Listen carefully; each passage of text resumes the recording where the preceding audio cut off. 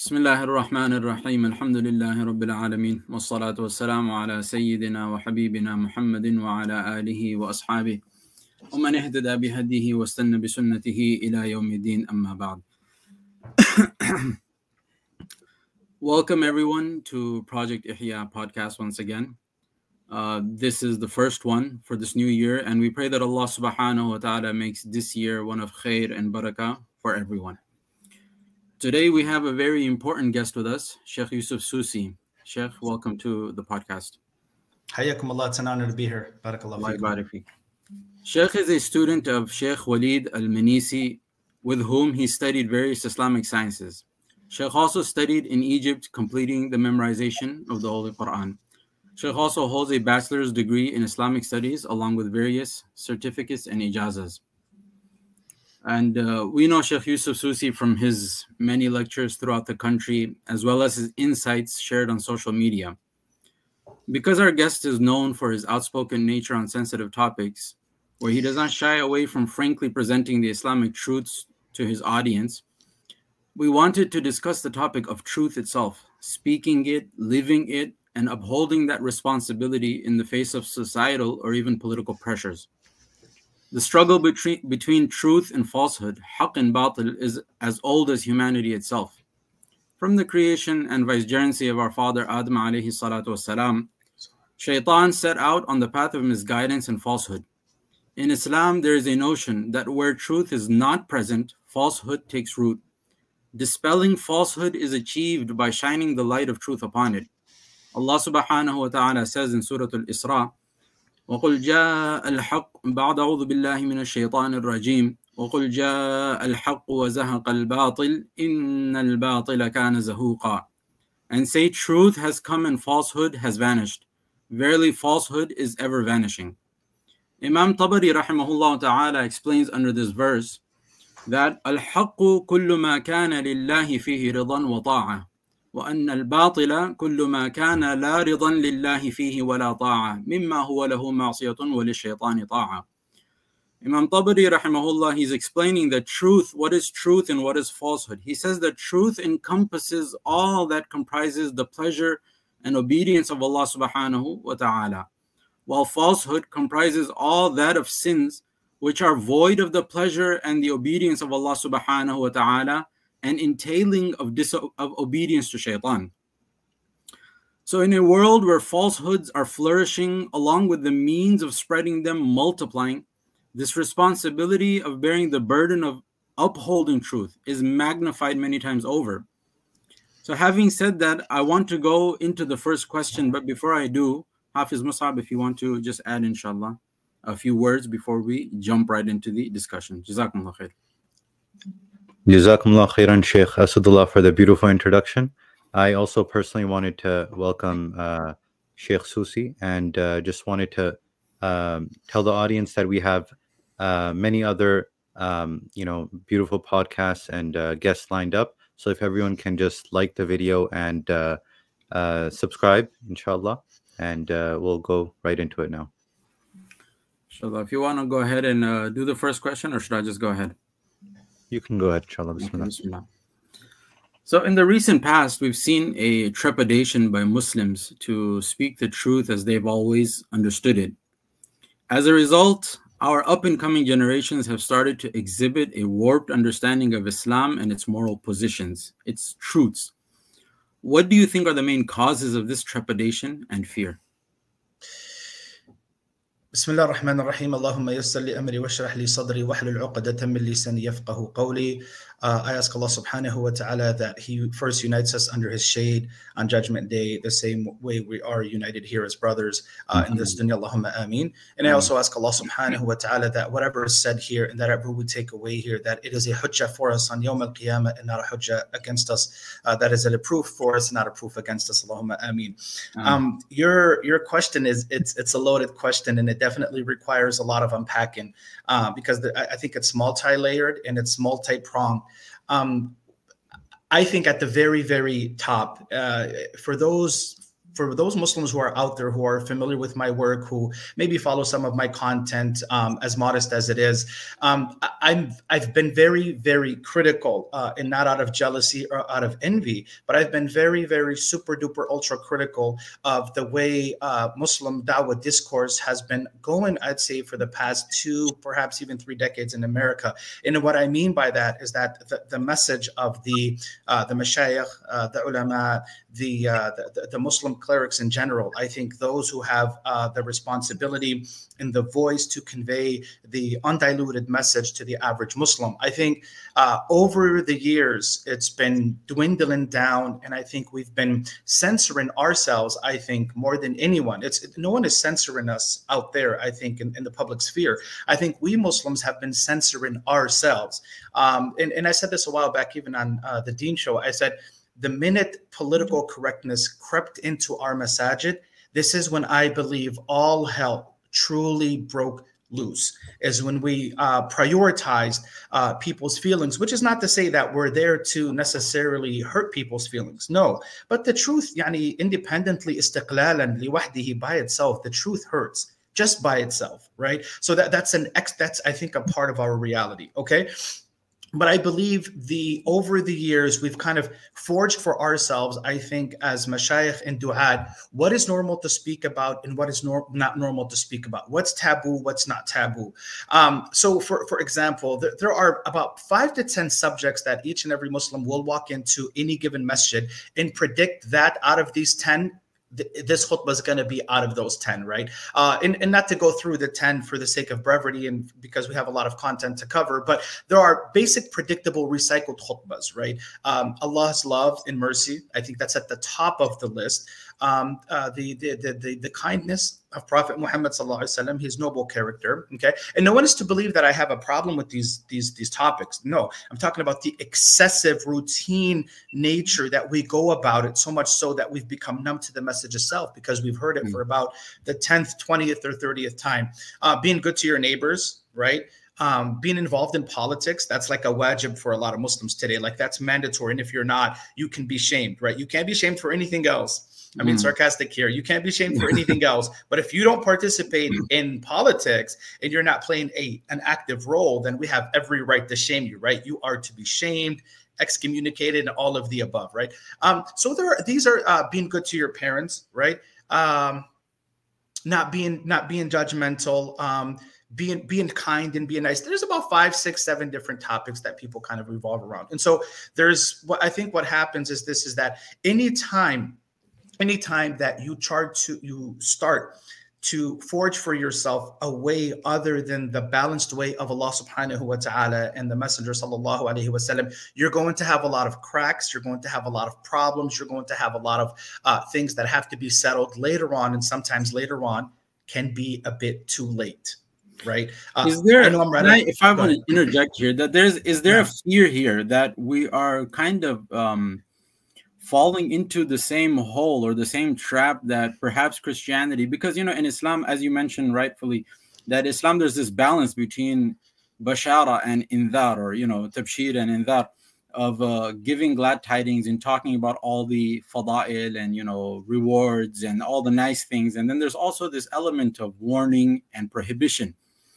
And previous for example, maybe, let's say Christianity, for example, they've kind of gone in the direction heavily towards, those topics, kindness, love, and kind of shied away. Do you feel like there's a fear that we're also heading in that direction? It's funny that although Allah is our witness, we did not plan this, but I was in Seattle 2 weeks ago and my lecture was specifically about how rigged everything is in Dawah discourse in America. And that's exactly the Prophet ﷺ, he foretold about this, right? Yeah. That you would follow in the lizard's hole, cubit by cubit, span by span, even if the Jews and Christians, if they were to go into the lizard's hole, you would follow them, right? And here basically it's kind of signifying how hot and just not well ventilated a lizard's hole is. In other words, irrespective of what they do, whether it's good or bad, you would do it. You won't consider what it is you're doing simply because they're doing it, then you would follow suit and do it as well, right? But this is what I was getting at. And this is why, by the way, this is the reason, the primary reason why you have so many Muslims out there who sound literally like Christians.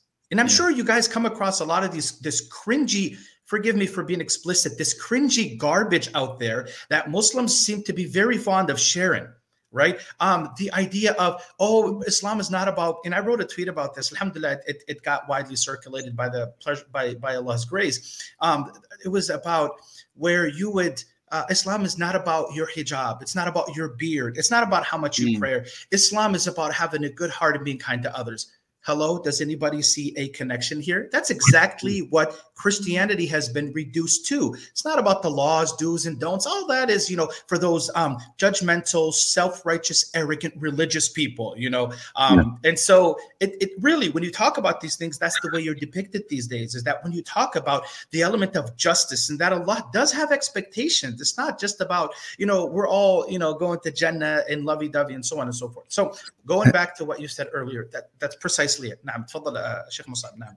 Yeah, and subhanallah, just a few days ago, I saw one Muslim, he shared on Facebook. There was an infographic which it said the most central teaching of every religion, right? Something like that, the most central teaching of every religion, and it had like a bunch of religions, and it was just like treat others as you would like to be treated. And even under Islam, it brought the hadith لا يؤمن أحدكم حتى يحب لأخيه ما يحب لنفسه.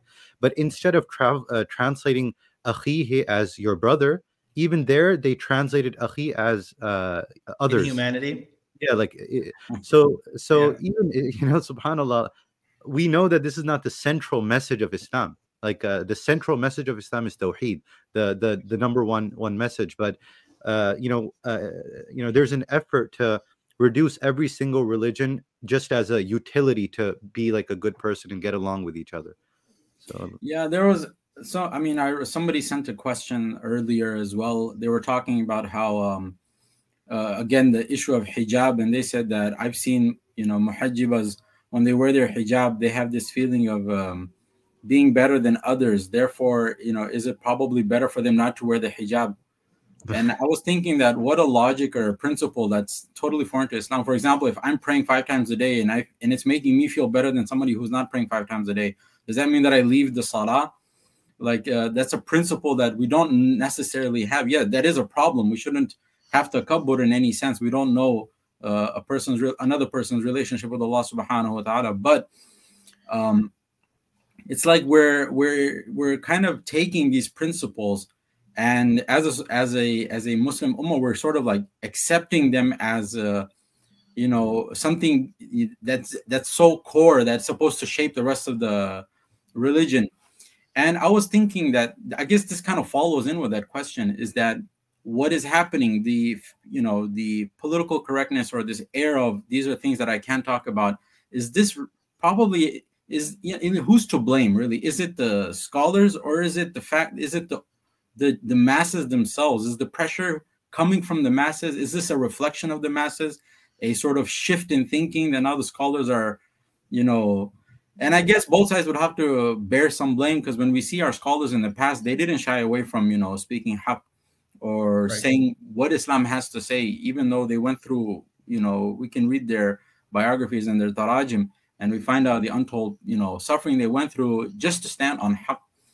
But it seems like, there's sort of a reflection of where the ummah is at right now, where on the one side, the ummah feels like we only want to hear this one side, or we want to be, this lovey-dovey sort of thing. And on the other side, the ulama are feeling the heat, and now they're also starting to, temper their language.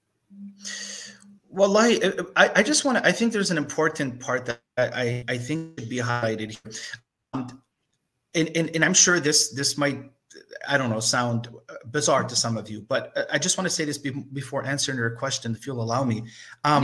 I feel there's so much material out there. Wallahi, by Allah, I believe there's so much material out there that helps you become a sinner, and that actually is an incentive, and it's a motivating factor for you to sin better than to be a God righteous, someone trying to do your best, because no one is claiming isma here. No one is claiming to be perfect. But look at how it's portrayed, right? Today, when you speak of sinners, sinners are always portrayed as those, broken ones, and they're struggling. I got news for you.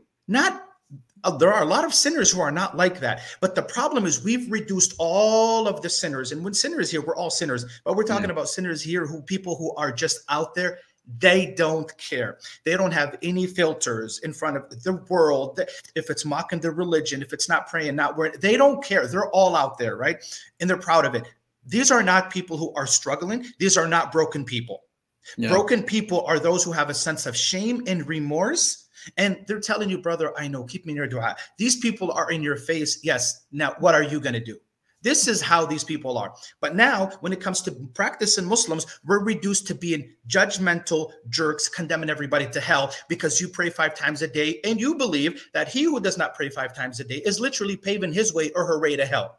Okay, that you now, by simply believing that, you become judgmental and you're arrogant. And that's why you'll see a lot of these memes out there. I'll get back to the question, but this is why you'll see like a lot of these posts out there, right? Where they'll take the qawl of Ibn al-Qayyim, right? That a sinner who's broken is better than an obedient, arrogant worshiper. Okay, but it doesn't stop there. It's not this or this, because someone might look at that and say, oh boy, you know what? It makes you feel comfortable about being disobedient and rebellious. Oh, I'd rather be the rebellious one who's broken inside. No, it's not for you to be the rebellious, the broken sinner, but it's also not for you to be the judgment. Forgive me, the content or the proud worshiper. No, you're not. You want to be the broken worshiper. That's the goal. But we forge this false dichotomy thinking like it's either or. And I see this, there's not a day that goes by on social media, only that you see someone sharing this. And so the sinner who sees that feels like they can identify with that, and it makes them feel comfortable where they're at, not wanting, not wanting them to push themselves forward. Yeah. So going back to what you, going back to what you mentioned earlier about the scholars, I believe there's a kind of an ishtirak, right? I believe, but the majority of the blame, if you were to ask me, I believe goes out to the mashayikh and the du'at. And the reason why I say that is because they're the ones with the knowledge. Yeah, they're the ones with the ilm. They're the ones with the hikmah. They're the ones who understand sunanullah al-kawniyya. They're the ones who understand sunanullah al-shar'iyya. They're the ones who understand the seerah. They're the ones who understand that there are certain people who need to be shaken up because people are human beings. Some people have soft skin. Some people have rough and tough skin. So, and the ulama are the ones who kind of have to weigh, well, you know what? I think we're drifting too far. It's about time that we remind Muslims of whatever, A, B, C, X, Y, Z.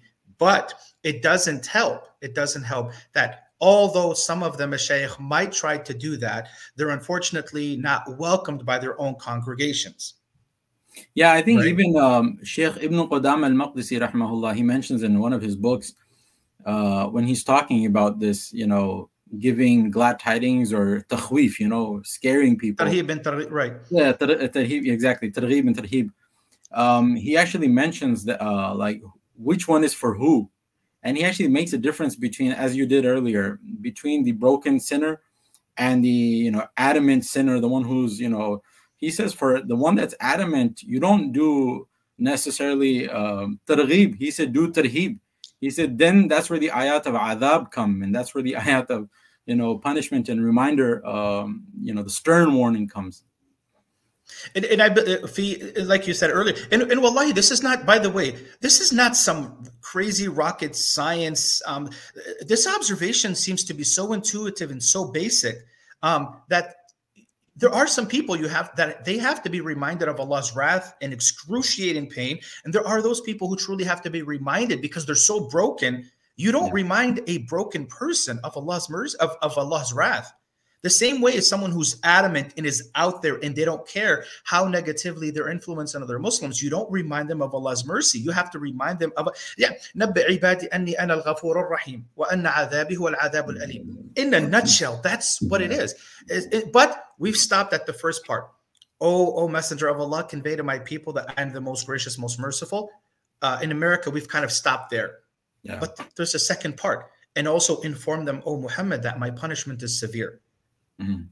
You know when we take the... No. Sorry to cut you off. out. No, go ahead. I was saying that it's something that you mentioned people understand intuitively when they talk about like raising children. There's times where you give them sort of a push and you encourage them. And then there's also, they talk about you have to set limits and you have to set what do you call consequences. So they understand that this is a necessary part of shaping a human being, a perfect, human being. But that's what you just mentioned, like nataqta min dhamiri, like you just took the words from my mouth. But then I thought that today, unfortunately, even in parenting, there are people who don't set limits, and this is very common in the West. So they'll you see the results of that, right? Yeah, and we see the results of that. So even in parenting, that's why they're not able to extend that like basic instinct to Islam, because even in parenting, they're just sometimes just like targhib all the time, and there's no punishments, limits. Yeah. Can I just add something to that? It's funny. I feel like you opened up a can of worms, although this was not part of the program, but I think it has to be said. I'm very, very, again, super critical. Also, you're like, this guy's critical of everything. No, I'm critical of the way parenting has been going, like Muslim parenting these days. I'm very critical of it as well, right? You'll find a Muslim who grew up, maybe has certain traumas, certain problems, and suddenly they feel like now they want to reinvent the wheel. They read a book on psychology from a libertarian. They read a book by another non-Muslim on how to raise kids and so on and so forth. Suddenly they feel like now they have to reinvent the wheel, right? In a nutshell, that's why our generation, it was very difficult for us to look at our parents in the eyes because of so much haiba that we had for them. Yeah. Like you don't question your dad.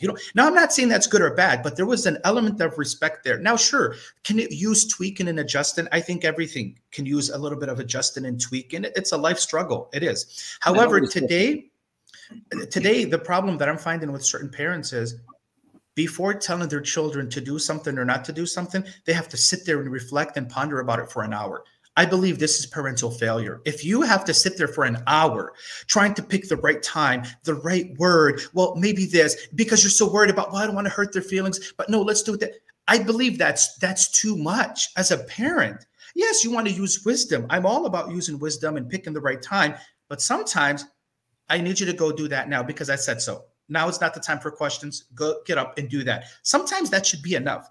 We give into this, I want to answer every question they have. No, you have to build, I believe there has to be that space between the parents and the children that you're the parent at the end of the day. There are a lot of things that they're not going to comprehend nor understand because they're not at that age. They're not at that stage level yet.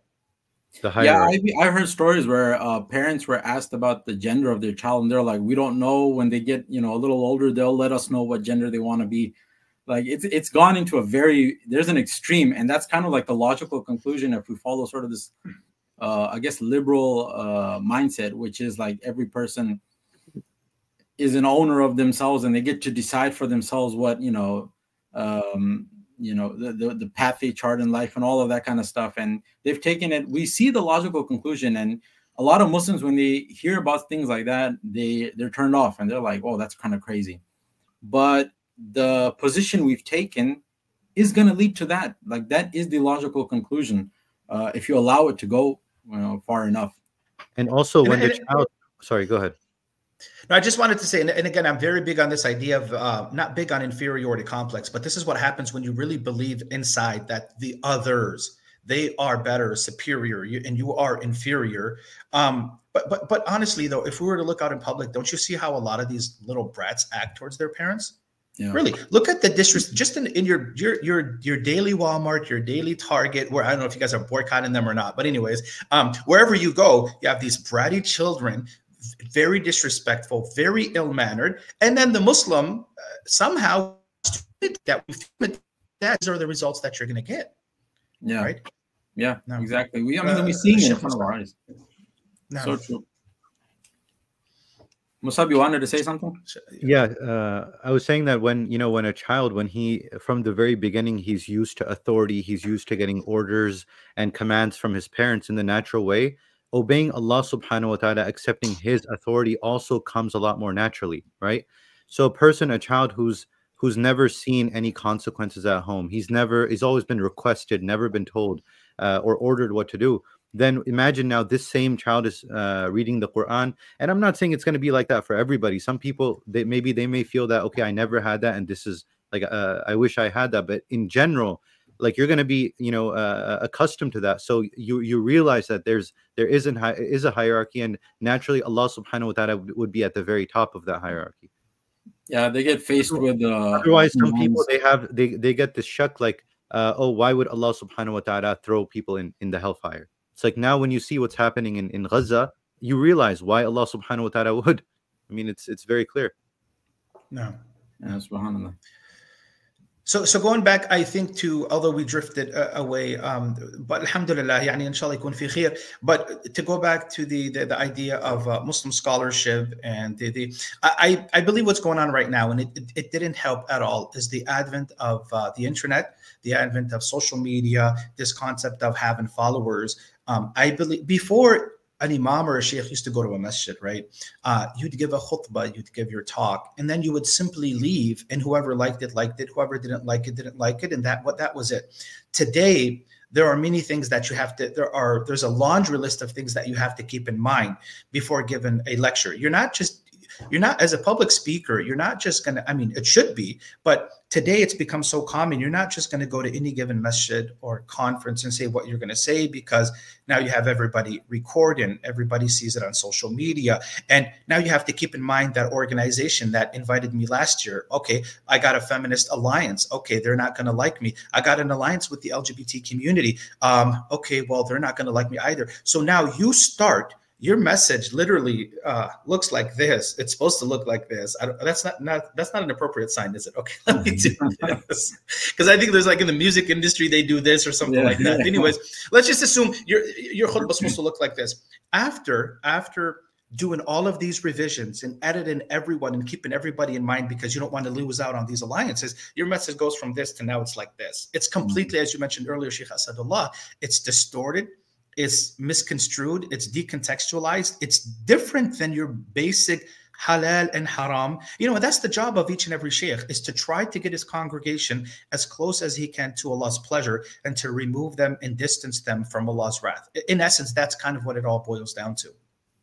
Yeah, and I mean, that's why I mentioned in the introduction that the new generation, they're getting this warped version of the message, as opposed to what their forefathers were getting, or parents even, where the imam would come and he would say what he knew the community needed to hear, as opposed to now the imam stands there and it's not what the community needs to hear.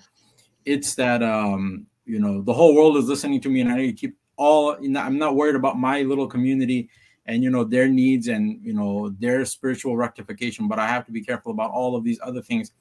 And in the process of that, it becomes sort of a fear of makhluk. And you forget that in reality, it should just be a fear of Allah subhanahu wa ta'ala. I know in Surah Al-Ahzab, there's a lot of discussion around you can't, Allah ma ja'ala Allahu li rajulin min qalbayni fi jawfi. There's different tafsirs for that. But Allah subhanahu wa ta'ala is implying there, according to some of the mufassirun, that Allah didn't give you two hearts so that you can have fear of Allah ta'ala and fear of makhluk on the other side. He's giving you one heart, and you have to fill it with the fear of Allah. The surah starts, Ya ayyuhan nabiyyu taqillah wa la tuti'il kafirin wal munafiqin. And there's ayat throughout the surah. So I guess it becomes a really big pitfall for a lot of, as you mentioned, for the du'at and for the community leaders and ulama. And again, maybe to piggyback off of what you said, I believe this is one of the reasons, this is like one of the mafasid, right? So for example, a lot of people are looking for a maslaha. They're saying, look, we're being silent on ABC subject because for a greater maslaha. And every time you look at that maslaha, there is an overarching mafsada that's literally, wallahi, right above it, right? So you're trying to be silent on subject A, not realizing that you have a mafsada that's 10 times the size of that maslaha that you're trying to secure and gain. Okay, so is there, just a question for both of you, is there a bigger mafsada than an average Muslim who looks at a practicing Muslim, and because they're doing the very basic minimums of Islam, and they look at that person and say, wow, they're extreme because they pray 5 times a day and they wear hijab. Do you know how we got there? It's not overnight, and it's not spontaneously. We got there after years and years and years of being selective and cherry picking our messages and the way we deliver these messages. And this is why you have what we have today. Yeah, I've seen people from houses that wherein the parents pray 5 times a day, and if you mention, for example, that homosexuality is wrong, right? Then they immediately get defensive. They're like, why are you being so judgmental? Just let them live their lives, if they're not hurting you, why does it matter? And like you said, this is all a symptom of basically not speaking on these topics. Speaking, sometimes people, they think that, okay, as long as I don't lie, I don't say something wrong, it's okay. But it's not the case. It's like you have biryani. I don't know from your country what kind of food you probably had biryani. I love biryani. If it's cooked the right way, I'm all in.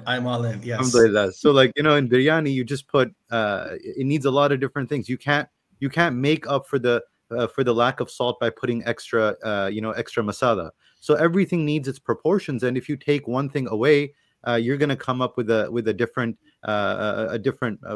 food. It's going to be couscous without the masala, And you'd no longer no really, and you can no longer see. That's the thing, is I believe we're you have somewhat of a shape, right? You have Islam as a shape.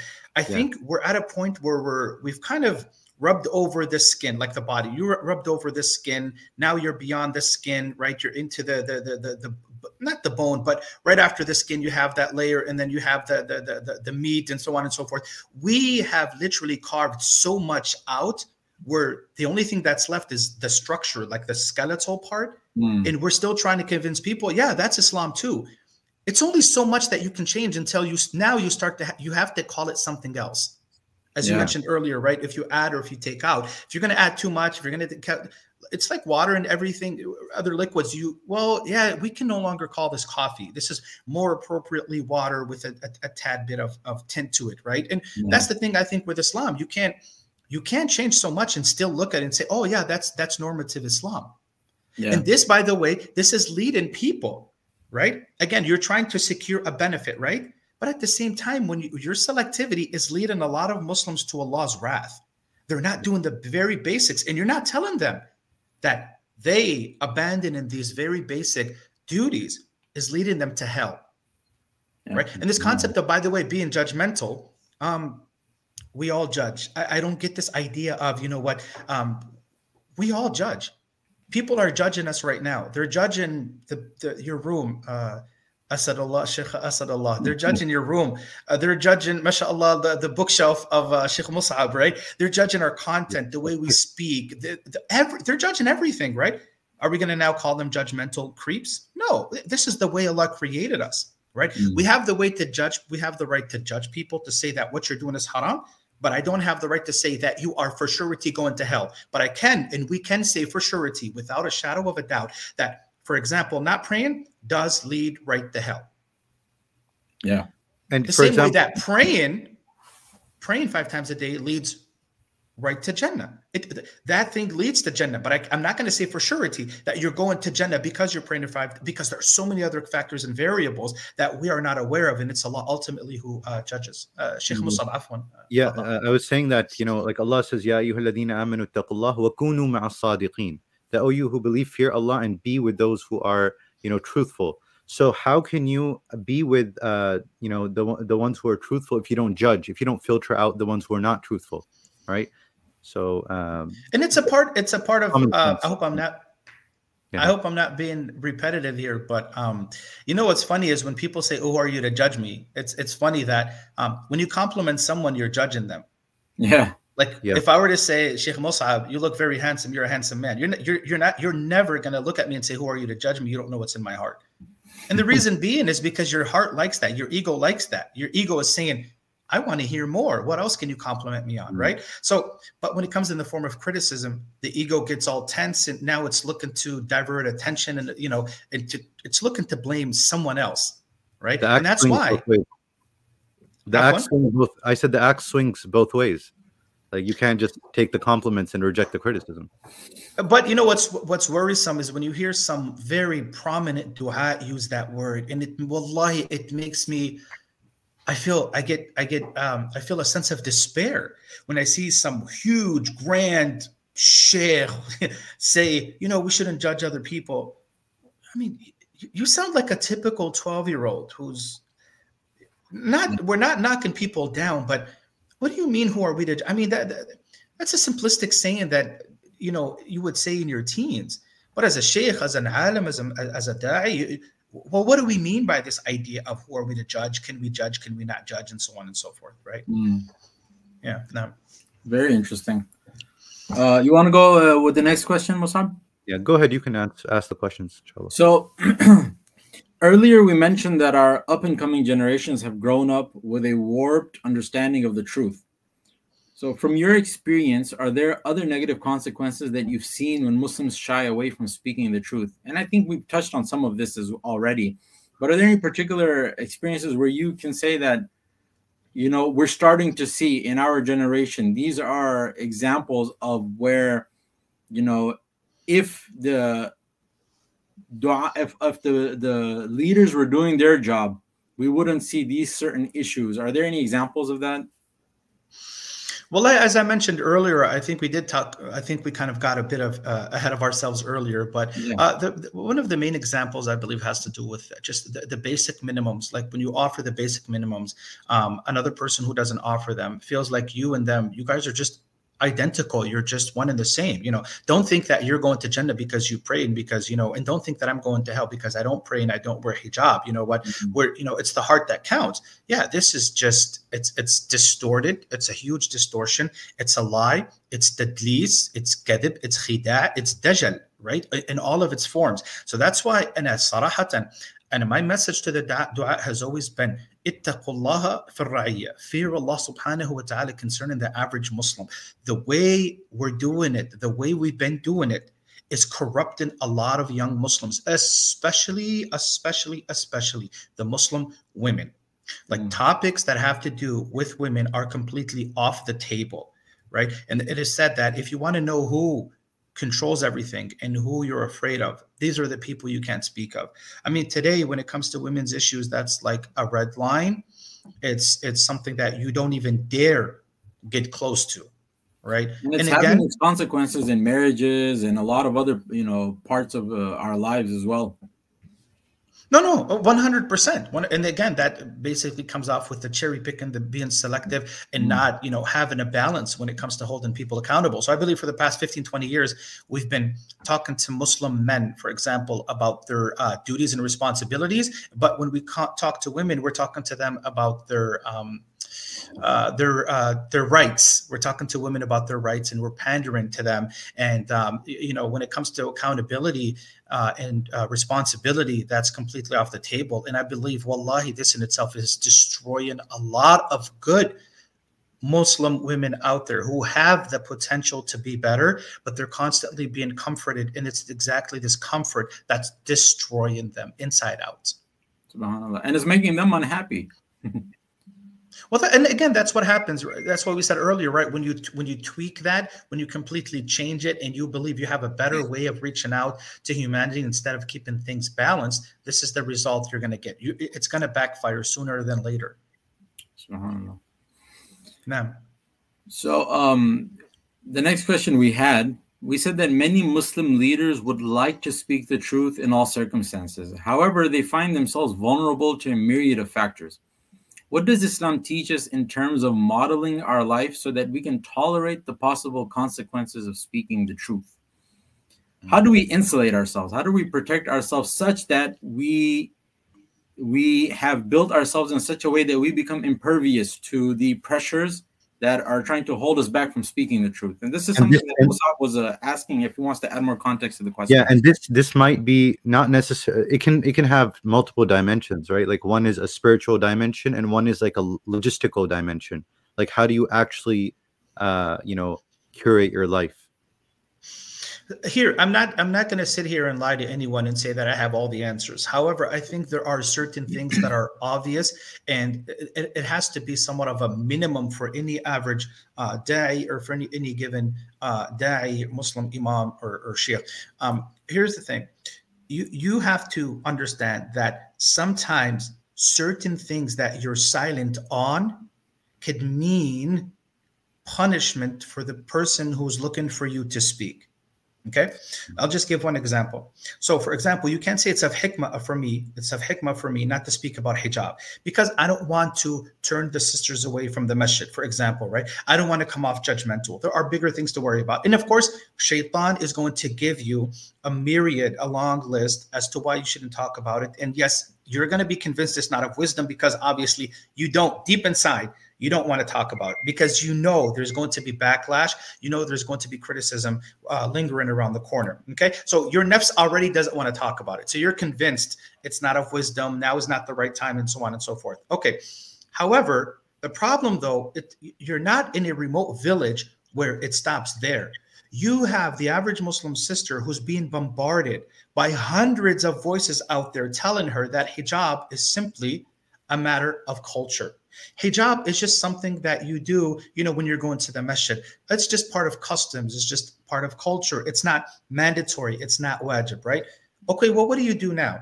When a lot of these sisters, on one side, you're completely silent, right? You're not saying a word, sip, silsh, nada, not a scintilla. You're silent, okay? But at the same time, the average Muslim sister is hearing from a lot of enemies of Islam who are talking about hijab, of course, with this very savvy, overdeveloped language, academic language. And she thinks and says, well, that makes a lot of sense. Yeah, she might have been even considering wearing the hijab, but now that she listened to a lot of this rhetoric after one speech, after TEDx, after this speech on YouTube, and it goes on and on, she decides, you know what? She's convinced now hijab is simply a cultural matter. And a lot of the Muslim women who have been wearing hijab for hundreds of years, they've been duped, and the wool has been pulled over their heads. But you're convinced that, it's of hikmah for me to be silent, right? And this is one of the topics, again, that the Muslim women are thirsty to hear. The hijab. I mean, the hijab has been sexified. It's been objectified. It's been exploited. It's been turned into Allahu alam what it's been turned into. And you guys all know this, right? But who's talking about this? So when is that young Muslim sister going to say, I heard this lecture, and no, I don't think it's befitting for a Muslim woman to do this online or to wear hijab and do this instead. But you can't just say it's of hikmah that I'm doing this, when in reality, I find it to be deception. You're lying to the people you're supposed to help, right? What about, and I know this question is coming, but we might as well just ask it now since we're in this. What about the concept of tadrij, leveling up to the truth? Because where is a person genuinely doing proper tadrij, and where is a person just like kind of deceiving themselves? This is where and again, I don't know if we're talking about the receiving end or the giver. Are you talking about the da'i, the sheikh, or are we talking about just the individual? I was thinking from the da'i's or both. Let's say both. I guess okay, let's say both. Okay, no, that's a very good question, because this is, I believe, one of the masalik of shaitan as well, is that shaitan will convince you that bit-tadarruj. So you'll find a da'i who's been given, he's been in a certain position for 20 years. He never talked about hijab. He never talked about a woman obeying her husband, but he's still convinced that, okay, it's tadarruj. I mean, are you telling me this man is going to come after 30 years and say, okay, Jama'at al-Khair, there are 20 topics that I've been meaning to talk to you guys to you about for the past 20 years, but now all of you are spiritually mature, so here it is. Are you ready? No. That moment never comes. It never happens. Yeah. It never happens. So I think we're kidding ourselves. I don't want to say we're lying to ourselves, but I think we're kidding ourselves, because in theory, it sounds good. It's music to the ears, but it's not applicable. It's not tellable, it's tenable, and it's not applicable. And it's something that no one does. So the idea of tadarruj, it's very different, because I also get this also kind of as a rebut, is people will say, but Sheikh, you have to take your audience slowly. Okay, your audience is going to be a mixture. You're going to have people who are at the very beginning of their journey, people who are in the middle of their journey, people who are 3/4 way to their journey, people who are at the end of their journey, right? So you're not going to be able to do that. It sounds, there's tadarruj when you're dealing with certain people. When you're dealing with a new Muslim, yes, you want to do tadarruj, right? You don't want to give them all of the ahkam. That could be quite overwhelming, and it could definitely be a turnoff. Now, when we're talking with a general congregation, let's take example of hijab, right? Because this is, and again, I'm convinced it has nothing to do. You don't want to talk about it because you know what awaits you. Bottom line. Okay, listen, let's just all be frank and real with one another. Don't give me that it's of wisdom, brother. I know it's been 10 years and I'm trying to take it slowly with the community. Listen, you don't want to talk about it. You and I know what's up. Okay, let's just leave that there. Okay, let's talk about hijab. You have the average Muslim girl today grows up, her mother probably wears hijab. Her grandmother probably wears hijab. Her aunties probably wear hijab. The pictures she's seen growing up of her family back home or of her grandma. I mean, the hijab is up. She's seen it all over the place. Yet we're telling ourselves, oh no, that's a little bit too much because we're in the Meccan period. Samihuni ya Jama'ah. Listen, I can't get down with this. I can't tolerate this. I believe this is Dajjal. What do you mean? Yeah. So what about the other sisters who are wearing hijab? You're telling me they don't need, see, this is the problem. We take one testimony of a sister who complained of a sheikh. Yeah. A sheikh gave by the way, it's a very good friend of mine, he's a doctor. He gave a khutbah about hijab. It was a basic khutbah, qala Allah, qala Rasul. Ma fi shay, nothing special at all. So this lady was on the board, right? And she said, oh, we can't have this guy come back here anymore. He's never going to give the khutbah anymore. We have to do a better job at venting our speakers and so on and so forth, right? Basically, it's as if she's there to make sure that no one talks about women's issues. Literally, right? Anyways, but my problem is, okay, you have one girl who got out of the masjid because she felt like the khatib was judgmental, although the khatib probably doesn't know anything about that sister, right? She leaves, she decides it was judgmental, she's never coming back to the masjid, and the imam or the board, they get wind of that. So now they believe they have to, okay, she thought it was her judgmental. Could it very well be that maybe she's the problem after all? Could it be that maybe she's egotistical? Could it be that maybe she's very full of herself? Could it be that she has such a big ego that it doesn't really matter who's going to come and give her nasiha? She's simply too full of herself. Is it possible that she needs to do work on herself before any kind of spiritual journey or any spiritual improvement, right? So why are we always constantly blaming the khatib? Oh, because he was passionate, because he was loud, because he said it this way or that way. Okay, that's one thing. Number two, what happens to the testimony of the sister who comes to you and says, Sheikh, I don't know what to say. May Allah reward you. Thank you for talking about the hijab. I've been coming to this masjid for 5-10 years. No one has ever given a khutbah about the hijab and what the proper hijab is. Dear Sheikh, we women who are wearing the proper hijab, we need reinforcement too. Who speaks to those women? Are you telling me, billahi alaykum, are you guys honest? Are you mashayikh, are you telling me that these women don't need reinforcement? I mean, Allah says to Prophet Muhammad, وَلَوْلَا أَن ثَبَّتْنَاكَ لَقَدْ كِدْتَ تَرْكَنُ إِلَيْهِمْ شَيْئًا قَلِيلًا. Oh Muhammad, if we didn't give you strength, you kitta, right? You could have, right? It's to lean or given in to them a bit, right? So, mana illa bashar, we're human beings. The world doesn't revolve around the one sister who doesn't want to wear the proper hijab. There are other women out there who need solidifying, who need solidarity, who need to be reinforced, who need to be told, sister, what you're doing is not easy. What you're doing, only a select few women can do in today's age. May Allah reward you. Keep on the path. Your reward with Allah is immense. Where is this speech for these women? Why are we so focused and zoomed in and super duper fixated on the women who don't want to, you don't want to wear hijab?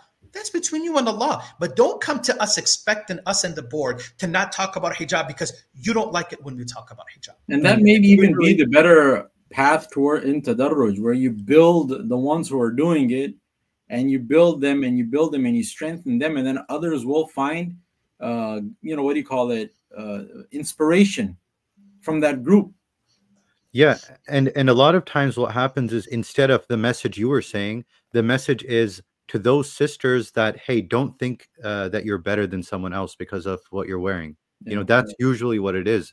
So it's completely twisted, and so it's like it has the vibes of abasa wa tawalla, where you're you're preferring, you're so eager for these people who have who are worshiping their own ego, to accept Islam, or maybe they're already Muslim, but to accept the orders of Allah in totality, that you're ignoring the one who is عَبَسَ وَتَوَلَّى أَنْ جَاءَهُ الْأَعْمَى وَمَا يُدْرِيكَ لَعَلَّهُ يَزَّكَّى. You know, that person truly, sincerely wants tazkiyah. You know, they want to purify themselves, but, you know, because of, you know, our over eagerness for the other person, we're ignoring them. They're thirsty, they're ready, they're receptive, they're coachable, they're all of the above. Allah, they need reinforcement too. This is the whole point. And again, you guys are Mashaykh, afwan, I keep saying you guys, I think it's the my Anglo-Saxon side, my European, hey guys, afwan, la. Mashaykh, forgive me. And again, what we talked about at the very beginning is that this is what happens when we lose the balance. When we don't keep things balanced, you're going to have problems like this. Right now, can you imagine? Does someone ever tell that sister, like, sister, just out of curiosity, can we be honest? Sure. Has it ever occurred to you that maybe you're the problem and you've been the problem all along? Maybe the problem's with you that anybody tells you something that you don't like, you dismiss it as being aggressive. They lacked wisdom. Oh, that wasn't the right time. We have bigger fish to fry. In other words, anytime there's something that comes their way that they don't like of criticism, they dismiss it with an excuse. No one's ever going to come to you and say, hey, Jazakallah khair for the lecture. I just want to let you know about something about myself. I hate the truth. No one will ever say that. Yeah. Right? But Shaitan is going to comfort us thinking that we have all these legitimate reasons just so it doesn't make us look bad. Yeah, so one other thing, like on this you know, on this point of modeling our life so that we can tolerate consequences, right? Going back to that point, one thing that I was personally thinking of is, like, you know, we have so many stories of ulama in the past who would go above and beyond to make sure they're not relying financially, they're not hooked. Allahu Akbar. Yeah, amazing point. Afwan. Yes. Yeah, so like living a life where, you know, where you're not taking the wrong kind of money, number one, and also living a life of simplicity. Like, even if you do have, let's say, halal money, let's say you take a lot of that, you know, you expand your life to live, you know, to live too luxuriously, but then, you know, like the higher you go, the harder you fall. So if hard times come, like you want to make sure, like, innal badadata min al iman, right? Like, simplicity is from iman. The more simple life you live, the more minimalistic you are in your life, even though it's not haram to live luxuriously if you have the means, but it'll give you more of an ability to speak the truth in hard times. I think I don't know how I missed that, but I believe that's probably the bedrock of everything else. I think that's the trunk of the tree. Is when your mouth or your tongue is tied to a paycheck or tied to a board member or an organization, it becomes very, very difficult. It's as if you're trying to fly free, right? But you're in a cage. You have a jurisdiction that you have to stay within, right? And I think that's what happens when you're tied down to a board or to a masjid. A person, truly, either two situations: either they can have their finances completely away from da'wah if they can, or the board is going to allow that person to run that masjid. He is the one who's running that masjid, not a doctor, not a scientist, not an engineer. No. It's the person who went to school to study. That's the person who's running that masjid. He's the one who dictates what's halal and what's haram, what's to be spoken of, what's to be dismissed, and so on and so forth. That's I think the trickiest part, because a lot of the imams today, they're ditching imama. They're ditching the imama. They're looking for other jobs because first off, the pay is sometimes it's not enough, and second is you feel like you're treated as if you're a second-class citizen, and you're the one who's being told what to do and what not to do, and so on and so forth. Yes, so I believe funds is very, very important. If you can have independent your finances, if you can have financial independence in that regard, then you don't have to worry about, oh, if I say this, they're going to fire me. If I say this lecture, they're going to let me go. If I don't say this, they're not going to invite me to next year's event. And I'm really counting on that because of my bills or because of whatever I got going on. So if you can remain financially independent, yani, you can say whatever it is you want to say. Now, we're not for being careless, by the way. I don't want someone watching us thinking we're all about being careless and just speaking whatever and not being considerate of people's opinions or people's feelings. No one is. Listen, we're all about wisdom. Okay, we're all about wisdom, but I think we're all in agreement that we're not with the way the way things have been modeled, at least for the past maybe 20 years in America in terms of the Dawah. Yeah, people I think should understand that there is a real problem. We're not just yelling about some made up issue, but these are actually things where ulama feel like everything I've been trained to say and do is I'm not allowed to say and do it, basically. And I think both of you highlighted two of the important factors in terms of insulating oneself. Sheikh Soussi, you mentioned the spiritual aspect of it, which is that you should keep in mind in your heart that am I doing good to this person or am I doing bad to this person? You know, by telling them what they want to hear as opposed to what they need to hear. And Hafiz Musab mentioned the point about, you know, just keeping yourself financially independent or customizing yourself to, you know, probably a little more of a simple lifestyle if need be, or independence, complete independence in terms of your da'wah. Those are, I think, very important, very key things. But I think there was one question that's related to that, and then we'll kind of segue into a more specific topic afterwards. And that was basically that Muslims understand that Islam does not burden us with more than we can bear. Given that the truth often leads to political and social consequences, does Islam put a limitation on what we are expected to bear? Like, where can we say that this is a legitimate excuse to not speak the truth? I guess you can say in terms of political pressure or social pressure. And what is ma'dhur in that sense? And to elaborate on this point a little bit more, you have consequences that are just social. Like you're not gonna, like Imam Ahmad bin Hanbal rahmatullahi alayhi, he went to jail, he was lashed. Those are legal, political consequences, right, from the state. But then there's social consequences where you're not fearing any of the, the above, but you're fearing a backlash, repercussions from people. Which can any of these be an udhr? Oh boy, that's a profound question. And صراحة, when it comes to the social aspect, I can't think of a, of course, to every لكل قاعدة استثناء, for every general rule maybe there's an exception, but generally speaking, if it's a matter of you're afraid of not being liked, لا أجده عذرا أمام الله. I don't find this to be a legitimate excuse in front of Allah subhanahu wa ta'ala, because a lot of people, again, they're being misguided due to your silence. Your silence is misguiding other people. So I have no idea how that could be udhr in front of Allah.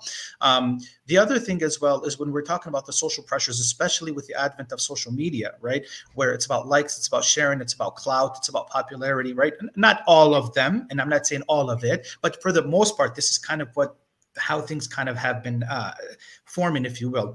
So when it comes to that, being liked, making sure that I want to be invited, right? I want to be liked by everybody. I don't want to be the person who's known to rock the boat. I just want to be that cool Muslim under the united banner. And hey, you know what? We just have to overlook one another and so on and so forth. As that as a udhr, I don't think that's a udhr.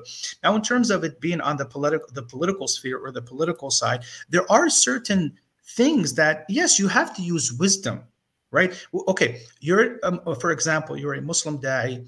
It's 2023. We know how the world views, Islam, right? You want to be careful with your words, because in that congregation you probably have certain CIA agents. You might have FBI agents. You might have the Mossad, right? These are all realities that no one should completely negate out there. However, at the same time, what is it that you're saying that the FBI is going to take and say, okay, we really need to lock this guy up? You're not, أنت ما تحرض الناس على الخروج, for example, right? You're not enticing the American people to lift arms against the American government, right? No one is doing this. It's simply very controversial topics that within us Muslims, they were never controversial, right? They became controversial, right? So if there's things, yes, I mean, for example, in certain Muslim countries, right? Now, I don't want to get into the discussion of the Muslim rulers and non-Muslim, because I know this really for us, it doesn't do nothing for me, at least in my own household, and for the typical Muslim right now, it's not going to do anything, okay? And that discussion really gets heated and you end up two people on the side of the fence. But if certain things where you believe that your body's going to be thrown in a dungeon and you're going to be basically في الفعل الماضي, you're going to be in the past tense, then maybe one could say هذا قد يعذر. Okay, قد يعذر. Okay, والسكوت أولى, because that person might. But if we're looking in today's, do you want to translate that in English? Which one? I'm sorry. قد يعذر, يعني that person, he may have an excuse. Yeah, that person might have an excuse, right? That person might have an excuse, a legitimate excuse. Just for the audience, because I think we use the word udhr so many times. I hope people aren't missing the sentiment. Yeah. No, udhr would be like a legitimate excuse in front of Allah subhanahu wa ta'ala. However, though, there are certain, for examples, there's a hadith that comes to mind with Abu Hurairah radiyallahu anhu, where he says حفظت من رسول الله صلى الله عليه وسلم وعين أما أحدهما فقد بثته وأما الآخر فلو بثته لقطع هذا البلع. He says, I memorized 2 vessels of knowledge from the Prophet عليه الصلاة والسلام. One vessel I've transmitted, I've conveyed to people. One vessel, if I were to transmit it to the people, my throat would be slit. In other words, I would be put to death. Okay, and this had to do with things that had to do with politics. So he remained silent in that regard. But look here, though, him remaining silent on the khulafa of the future, who's going to be the khalifa in Bani Fulan and Bani Fulan, does that affect the spirituality of the average Muslim? No. So for him to remain silent on that regard, it doesn't affect the halal or the haram of the average Muslim. Does that make sense? Yes. Now, in another hadith, we find it's a very popular hadith of Mu'adh bin Jabal radiyallahu anhu, right? When the Prophet ﷺ says, tell the people that whomever says La ilaha illallah, wara hadha al-jidar, whomever says La ilaha illallah, and these are his last words, they will be admitted to paradise. Mu'adh bin Jabal radiyallahu, at the end of his life, he was reluctant to say this and to convey this message to people, because he didn't want people to simply rely on that word, on simply saying it, and then they will abandon the deeds.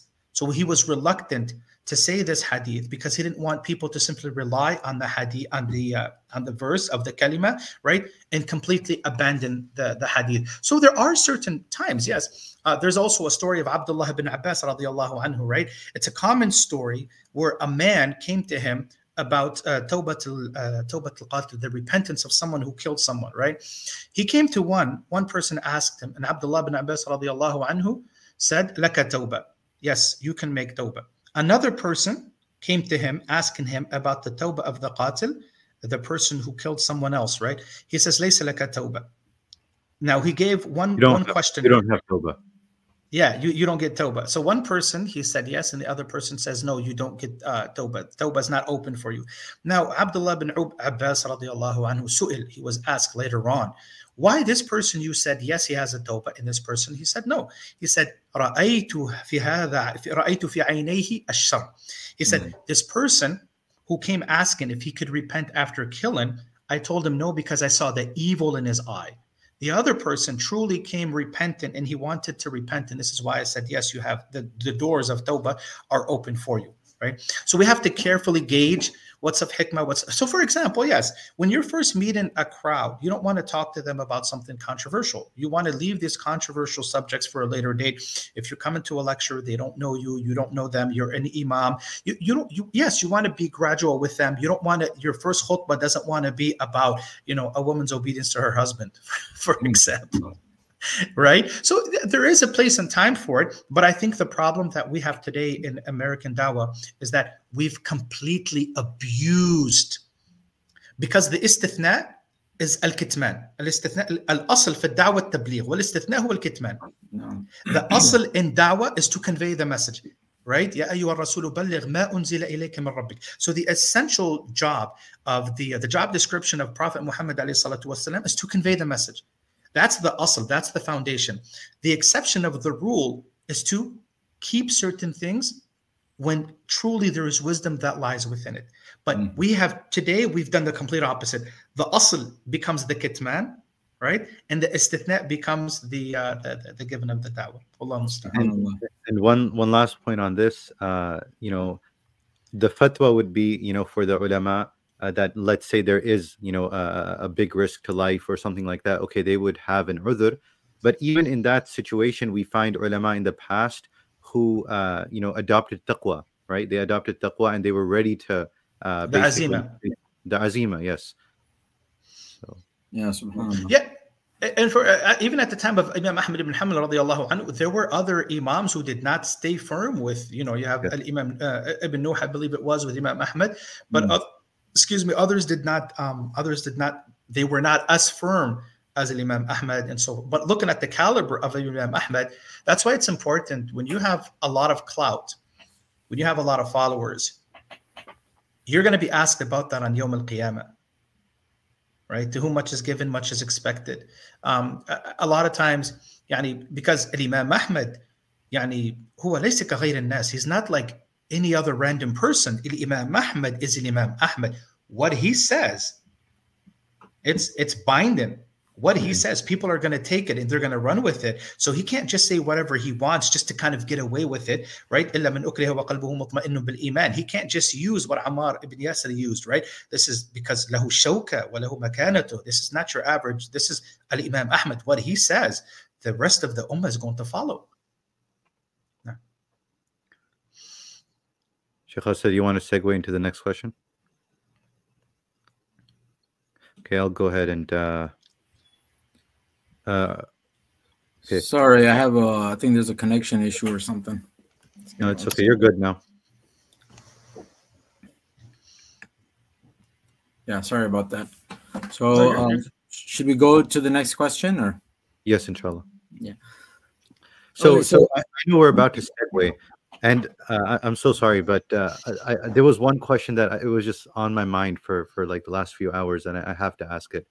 So in terms of holding the people who are responsible of speaking the truth, what is the right way to hold them accountable if they're not doing that? I think accountability, you spoke about it, you mentioned it. So what is the way to do that? The same thing I told, I was asked this question in Seattle just 2 weeks ago, and I told the congregations, I said, listen, it is your job, it is your duty, that is your job, and that is your duty for you all to speak to the religious leader, to the imam, to the imam or to the sheikh, and to tell them that you guys want to hear other topics. You guys want, you want to hear about, okay, hell. You guys want to hear about that Allah is Aziz Duntiqam. You guys want to hear about the other side.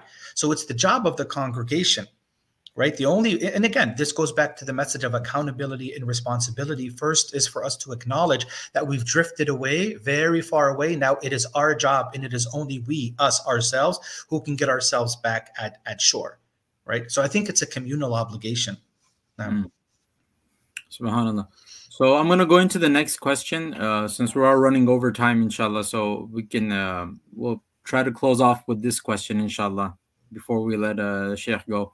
No, I'm good. Hayakumullah. Go on. I'm good, inshallah. Hayakumullah. Okay, inshallah. So it has been over 3 months now that innocent people of Gaza have been under a brutal bombardment and experiencing untold suffering, not to mention the decades-long siege. Many Muslims have found their voices and taken to the streets demanding ceasefires and aid for the oppressed Muslims of Gaza. We also know that honor and help come from Allah Ta'ala based on both what we say and do. Is there a fear that we're talking the talk publicly, but falling short of walking the walk privately, the doing part? Could you shed some light on the impact of our day-to-day actions on the conditions that befall us as an ummah? So basically, one is that we are now speaking up on this issue, but sidq also has to be expressed through our a'mal as well. And there seems to be a disconnect. And what role is that disconnect playing in the ahwal that are befalling the ummah? Wallahi, you've asked, this literally needs a muhadara or a lecture independently on its own, simply because there is a lot. When I say a lot, there is a lot to cover. Akhi, wallahi, I don't know where to start when it comes to this, simply because when this first happened, Muslims, when they talk about victory, when they talk about izzah, when they talk about these noble concepts that I think we're all thirsty for, a lot of Muslims have a different opinion. You know, you have the extreme Sufis who are going to come to you and say, oh, no, brother, you know what, this is all the qadr of Allah. We just have to kind of look from afar and allow it to happen. The Ikhwan al-Muslimin, our brothers, the Ikhwan al-Muslimin, I mean, they are our brothers after all. They believe that the only way to for any of this to get better, for any kind of healing, is for us to simply approach it through the diplomatic way. Now, you have the Salafis, Ikhwanuna, the Salaf, they believe that no, the only way that this is going to get better is for each and every Muslim to rectify him or herself. Well, and if you were to honestly look at the Salaf, yes, we have to rectify ourselves. Now, when you look at the brothers, the Ikhwan al-Muslimin, if you will, they're seeking things the political way. But to say that it's done one specific way, it's not. I think the big error happens is when Muslims are banking solely and primarily on the political process. I find this to be nauseating. I find it to be nuts. I find it to be ludicrous. And I find it to be very, very misleading. And it goes against the sunan of Allah subhanahu wa ta'ala, because the sunan, they have the sunan al-nasr. There are ways that Allah subhanahu wa ta'ala tells us about victory, how to attain victory, how to attain izzah, how to attain this rif'ah that the Muslim ummah once had. And some brothers are adamant today that it's only through the political system. And what they mean by that is they'll say it is through having a larger lobby than what AIPAC currently has. It is only through that means.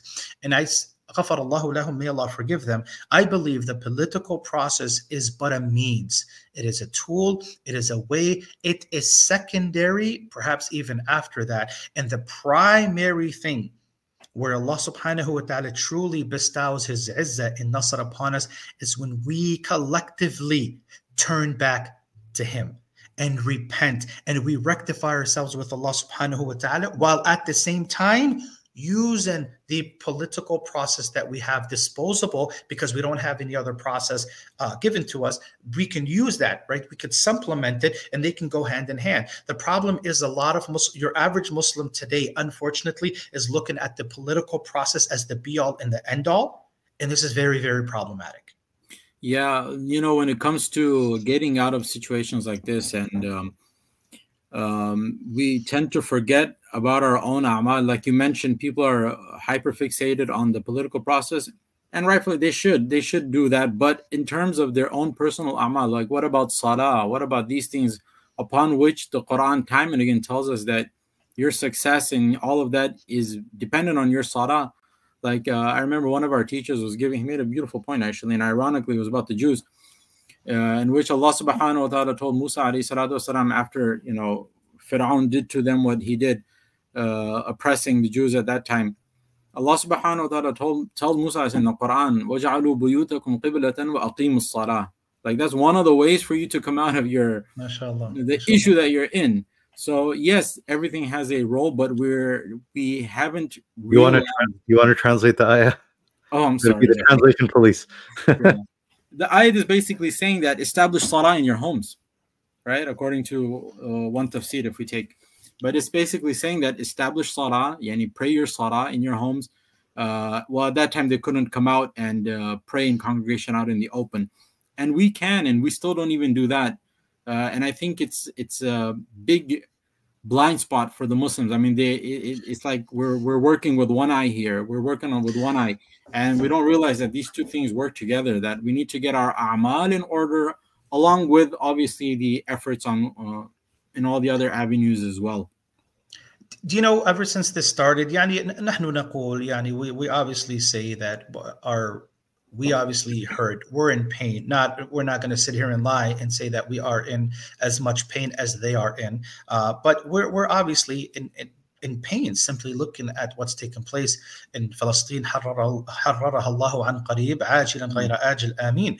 I think there is one important piece, though, is that we constantly talk about what at least caught my attention is that ever since this started, there's been a lot of talk about dua. The dua is the weapon of the believer, and an hour's length lecture about the dua, the ayat, the ahadith وكذا. طيب الدعاء له موانعه. Wow, subhanallah. And this really gets me. Then he's I'm saying that dua lahu Oh, sorry. Yeah. Dua has its preventers. Yeah. Dua has its preventers, right? It's nullifiers, right? It nullifies or it prevents the dua being answered. Yeah, I took it early. But okay, طيب, and as a khatib, as a alim, as a sheikh, I'm given an hours-long lecture on how to make dua and pray in the last third of the night and so on and so forth. I mean, this is great. Yes, this needs to happen. Okay, but do I not also need to remind the congregation and to teach them that, hey, by the way, all that is good. We need that. But at the same time, don't be like a person who's pouring water in a bucket that has a hole at the very bottom of it, right? So for example, this يعني يحضرني حديث أبي هريرة رضي الله عنه. He says that a man will come, his hair is disheveled, right? It's a very prominent hadith. His hair is disheveled. يعني he's come from a long journey. He's all, he's got dust all over him. أشعث أغبر. نعم. يرفع يديه للسماء. He puts his hands in the air. He says, oh Allah, oh Allah, oh Allah. And then the Prophet ﷺ says that مطعمه من حرام ومشربه من حرام وملبسه بالحرام وغذي بالحرام فأنى يستجاب له. The Prophet says that he's being fed with haram. He's fed with haram. His clothing is haram, and his whatever he drinks is haram. نعم. And يعني ملبسه, his clothes are haram, right? And of course we can go into whether this is haram في ذاته أو في غيره. That's a different. Anyways, this person, in other words, is involved in haram.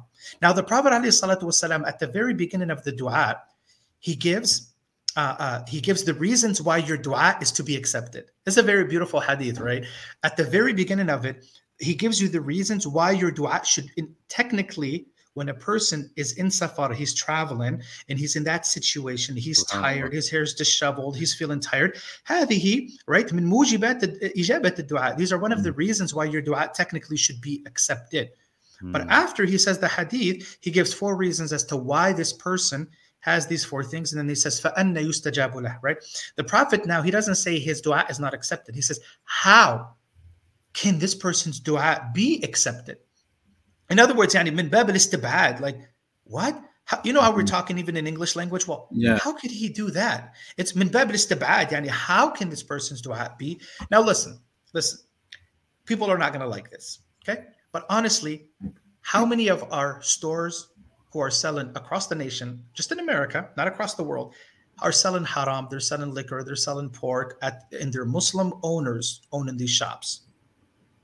How many of us have, mortgage houses that we don't need? How many of us are buying things that we don't need? The loan in itself, right, is interest-based, right? Not necessarily under the fatwa of if it's necessity versus not necessity. I mean, today to enjoin good and forbid evil is an evil in itself. يعني الأمر بالمعروف والنهي عن المنكر صار من المنكر, right? So there's how many Muslims today simply don't pray, just upkeep in the 5 daily prayers? Honestly, look at the degeneracy that's happening online. Honestly, just look at some of our sisters and what they're doing online. Just look at it. 200 million views, and she's sitting there, and she's got on her dolled up hijab, and she's enticing each and every viewer that sees her, right? And no one, لا يبوح أحد بكلمة, right? So this is not me. This is not Youssef Soussi being negative. This is not Youssef Soussi being pessimistic or being, a sinister. No, this is me simply putting the dots on top of the huruf. This is all I'm trying to do, is that if we really want our dua to be accepted, well, we have to do our part as well, right? Because doing your part is making sure that you have the reasons of your dua being accepted, while at the same time simultaneously making dua. Now, and I'm sure يعني لكم إضافة if you guys have something to add on that, of course. Yeah, no, I think the point you made about the people's mind doesn't usually go to the fact that there are mawani' that prevent the dua from acceptance. I remember it just brought to mind the incident I had read in one of the biographies of the Salaf. I don't remember exactly who it was, but maybe it was around Hajjaj bin Yusuf's time or something. But he was visiting the Khalifa of the time. And the Khalifa, after giving his advices, he was leaving the Khalifa of the time, or the leader of the time. He told him that, I want you to make special dua for me. So he looked at the leader and he said that, you know what, I'm going to make dua for you. But what is my dua going to do? There's 100 people behind that door that are making dua against you, that are standing there because of the dhulm that you've done to them. So it's my dua against that, like the 1,000 people out there. So he said, I'll make dua for you, but of what benefit is my dua going to do when there's 1,000 du'as before mine? So people, I think it's an incredibly important point. People need to remember that a lot of times we say, why isn't Allah accepting my du'as? We don't look at, how is my life and what am I doing? Am I even getting the attention of Allah subhanahu wa ta'ala? Look for wasail, like your a'mal and, your avoiding haram and ma'asiyah. Those are important aspects of your dua, istijabatul dua. Sorry. And especially, no, I just wanted to say, I think مما يزيد الطين بالله, what I think adds salt to the wound or adds, fuel to the fire is that we've become a people who have a problem with the people who are actually enjoying in the good and forbidding the evil. Like we have a problem with people who are forbidding evil out there. يعني فعلا they become our eternal enemy. So it's not about, and this is like من صفات المنافقين, right? Because Allah says والمنافقون والمنافقات بعضهم من بعض يأمرون بالمنكر وينهون عن المعروف, right? So today we've become a people who have Muslims. We have a problem with people who are not enjoying in good. I think everybody's enjoying in good, but we have a problem with people who are forbidding evil. And we're dismissing them as aggressive, lacking wisdom. Oh, and of course, the most popular one, you're pushing people away from the masjid, brother, right? That's the most popular one. That's the cringiest one out there. So in the sins, by the way, the sins, when they're in our own four walls, it's different than when it's being publicized and it's accepted. Like you see the sin, you don't even, it doesn't bother you anymore because no one is speaking about it. Yeah. Right? Yeah. Inshallah, Mus'ab, if you want to add anything, inshallah. Yeah, one last thing. What is your suggestion regarding, I guess, going back to the theme of this topic, speaking truth in the face of pressure? Do you have any final suggestions to any du'at, ulama, students of knowledge, or any Muslim leader who's listening? Or even any Muslim, really. I think a lot of Muslims have a certain responsibility to speak truth to power, or to speak truth in the face of pressure as well. Yeah. To some degree, everyone has it. Well, it's I think at least for the new upcoming, du'at or the young students of knowledge, is to say to them that do not look at popularity and clout, I think, as the benchmark for success, meaning the success of that person's da'wah, because popularity has never been the benchmark of success. And I don't say this because I'm a hater or because I'm hating on someone who's popular. No, not at all, right? The Prophet ﷺ, he says, يأتي يوم القيامة والرجل ومعه الرهط, right? That the person, a messenger will come on Yawm al-Qiyamah, he'll have only one person with him. It doesn't mean that imam, or forgive me, that messenger or prophet wasn't, prolific enough, or they didn't have the right tools, or they lacked wisdom. No, it's the qadr of Allah subhanahu wa ta'ala. Anyways, do not look at that as success. The other thing too is make sure use your followers. If you're going to be active on social media, do not become a follower of your followers within time. You have to keep that, nusba aynayk, is that you do not become a follower of your followers, meaning that you become an entertainer. Okay, you're just going to give them, because you know what gets likes. It's usually the cringiest stuff, by the way, that gets all the shares, right? Oh wow, that's so profound. And then you look at it and you're like, yeah, but that goes against Islam. Take this down, right? So that's the other thing too, is that being on social media is fine. Don't be over consumed by the likes, by the shares. Yes, we all listen. Let's be honest. We all want people to like our posts. We want people to share them. It's not about looking for clout or wanting popularity, right? It's you want your message to be heard. There's nothing wrong with that. But don't allow yourself to drift so far away where now, without even realizing it, you become a follower of your followers, right? And at the end of the day, use your judgment. Use hikmah, learn from various ulama and mashayikh, right? But do not be completely stumped, I think, by the clout and by the popularity and so on and so forth. Yeah. And now, mashallah, a lot of, a new generation of du'at have come who are taking this road. I think that number is growing tremendously, inshallah. So to leave with a positive message, go ahead. I did have one thing though. I think that I think is important to mention is that if you're under 25, I don't think you should be out there recording. Sarahatan, this is just my opinion. To each his own. I find so many young Muslims recording daily, And I believe that's يعني هذا الوقت, it's for you to build yourself. It's for you to learn. It's for you to take in the message, right? And this is what kept, for example, myself, this is what kept me for recording for so many years, is I didn't want to put something 10 years ago that I would look at right now and you're constantly growing, you're constantly maturing, you're constantly learning. And the more you learn, the more يعني يتسع صدرك, right? The more you learn, the more you're willing to kind of pardon this person, excuse that person, to say, no, هذا في خلاف. والخلاف يعني it's a legitimate khilaf. You grow and you're not looking to edit all those videos that you recorded. I feel people today, the younger generation, I have to record a video. I feel like there's... Right? Sheikh Asadullah, maybe you can comment, please. Maybe you No, it is a very important point. I think because getting into it too early, it's like, you get blinded by the lights as opposed to following the responsibility. It's a responsibility at the end of the day. And, at a younger age, you may not be ready for that sort of burden or that sort of responsibility. It's a very valid point. And I always tell even the students here that study, I tell them that don't ever say or do anything today that you're going to have to regret or take back tomorrow. So that means that everything you say and you do, you want to do it very carefully and very methodically, and be fully behind it when you're ready to do it. Don't do things now that and you lose a lot of your sort of standing in credibility. Where does that leave you? You live your life with regrets, basically.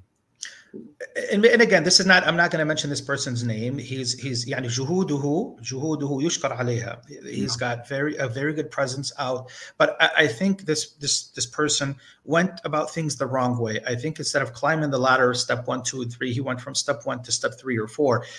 There's a way of going about things. In other words, يعني you don't want to come off and present and give that image that you're this new يعني علامة فريد عصره وفريد دهره and so on and so forth, only to come out to make some very, very silly...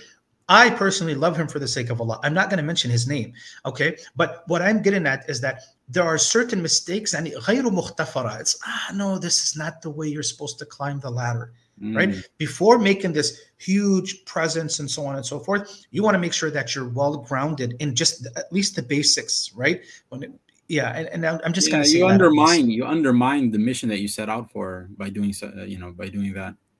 So even the prophets, right? Like the Prophet sallallahu alaihi wasallam, he was given nubuwwah at the age of 40, and like وَلَمَّا بَلَغَ أَشُدَّهُ وَبَلَغَ 40 سَنَةً. So some may even say the age of 40.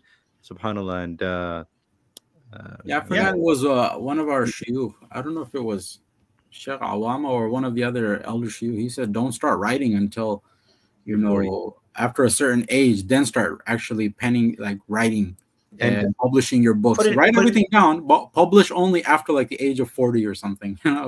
Putting yourself out there.